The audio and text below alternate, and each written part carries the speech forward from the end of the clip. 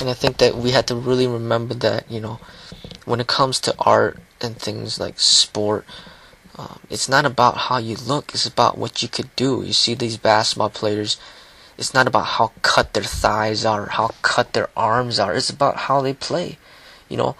Are they good? Could they dribble good? Could they jump high and dunk well? Could they play good defense? Could they score? That's what it's about. It's about performance. Same thing with football. It's about the performance. It's not, these football players aren't all training or like playing in their underwear, showing off their muscles.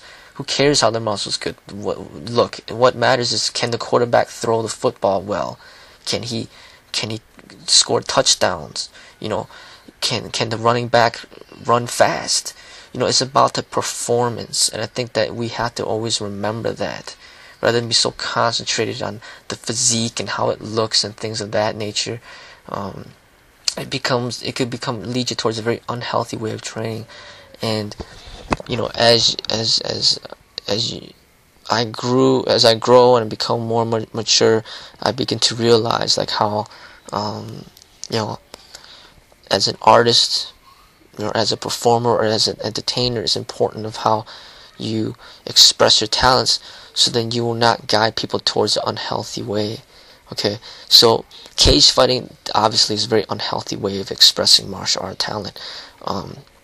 But Bruce Lee, did it in a healthier way of, expressing his talents in film, and then he motivated a lot of people to go into film, to act as well. But the one thing that I saw as an unhealthy way is too much of an emphasis on his physique, and the cuts that he had could very easily lead people towards a very unhealthy way of training in order to want to be just as cut as him. And in order to get that cut is very unhealthy, extremely unhealthy. Whereas just wearing a uniform, such as the uniform he wore in the Game of Death, just that yellow uniform that's covering up his body, then it just doesn't really get people to focus so much on how cut his muscles are, because he's covered up. So it gets them to see, hey, that's a cool uniform, maybe I'll go buy one of those uniforms myself.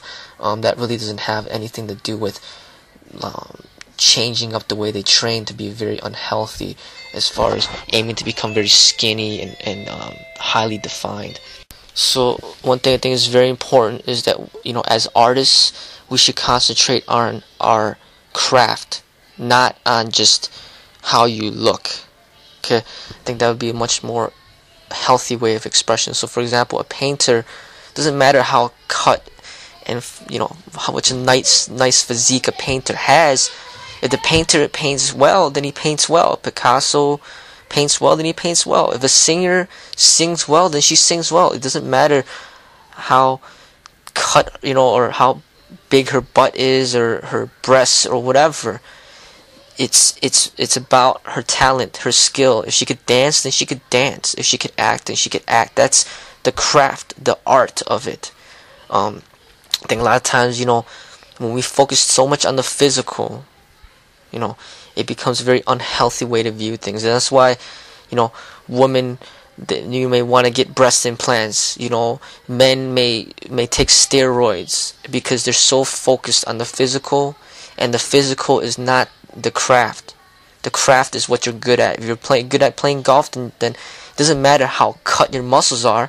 You think Tiger Woods, it matters that he has six-pack abs. It has nothing to do with that. It's about how well he can golf. That's his craft. And as a kung fu artist, we should aim to perfect our craft. I see that we are not meant to live our lives to accumulate money. We are meant to live our lives to perfect our craft, to develop our kung fu in whatever that we enjoy doing. But because money is in existence, what our aim should be is to just simply practice what we love, and through that find a way to make money. So in a way, like for example, my wife loves to cook, so by practicing her craft, she has been able to create a restaurant in order to eventually make money. For myself, I love to teach.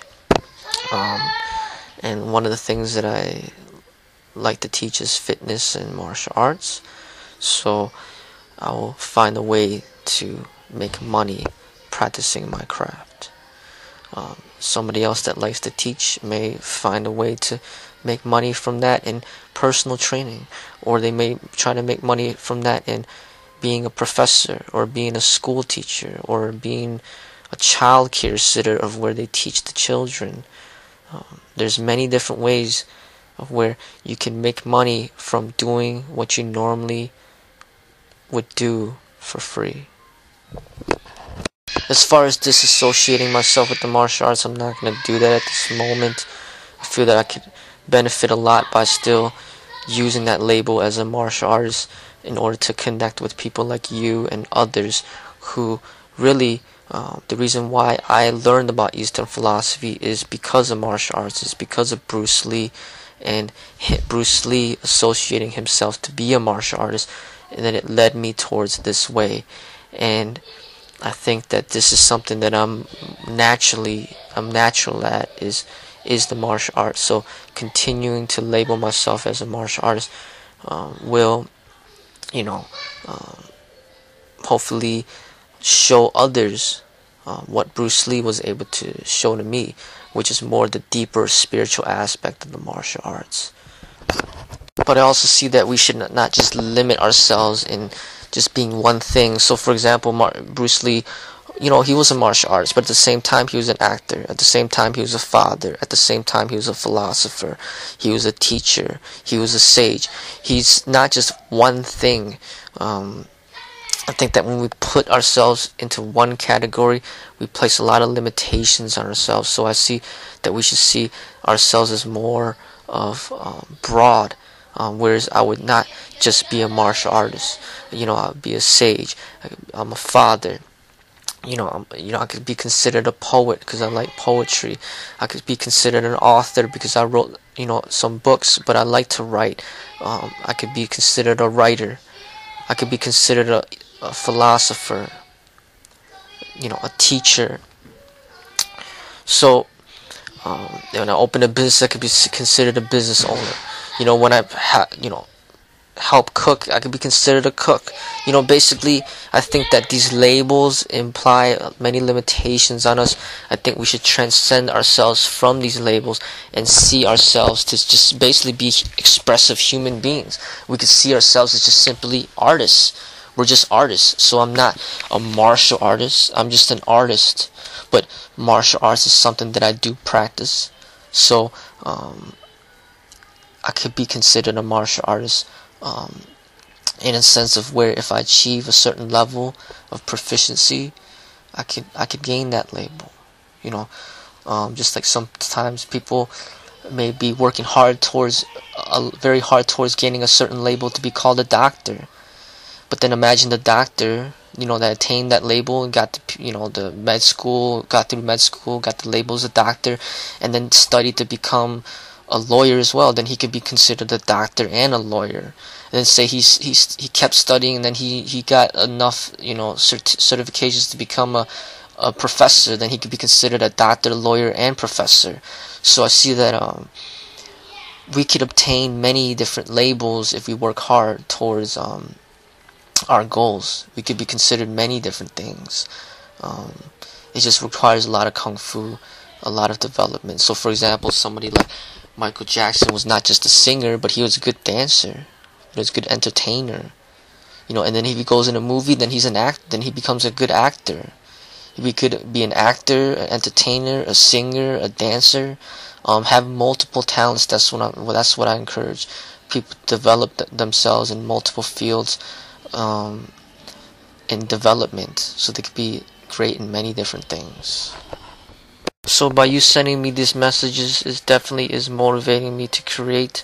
And as you see, I've created 3 videos based on your motivation. So really, you're contributing a lot as well. Simply by sending me this message that has inspired a lot of deep thoughts, ideas, and wisdom from within myself. So I like the quote that you provided. You said, "Human life is truly a short affair. It is better to live doing the things you like to do. It is foolish to live within this dream of a world, seeing unpleasantness and doing only things that you do not like. But it is important never to tell this to young people, as it is something that would be harmful if incorrectly understood." So that's a very good quote. I like that. But the thing about it is, you got to define young people. It's not based on age. Some people can be young but very wise. Some people can be old but very ignorant. So you could have a 40-year-old that's extremely ignorant, and they will not understand this quote. So what I'm saying is that the quote makes sense in the sense of where a sage should be able to do everything that he likes to do, because he will not contribute harm to the society. He will contribute goodness to the society. He will create more positivity to this world. But if you tell a foolish person to do whatever he wants to do that makes him feel good, then it's not good. So meaning, you tell a foolish person, do whatever you want to do, and the foolish person wants to go and slaughter and shoot and kill hundreds of people for fun, then that's not good. Alright? Or if you tell somebody, do whatever you want to do, and then they just take as many drugs as they can and overdose on drugs and kill themselves, that's not good either. So a sage will be able to do everything he wants to do, because what he wants to do will guide. He will be guiding himself towards a healthier way.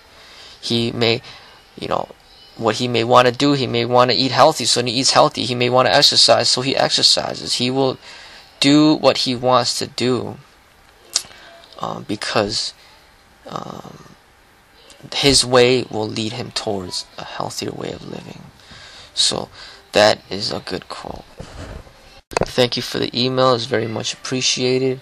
It's generated a lot of thoughts from within, and hopefully it will help other people as well. These videos and your positivity, your positive energy, I feed off of it, and it benefits me. And then by creating the videos, it can benefit other people. So you are doing a great thing for me and the society and for yourself. Thank you.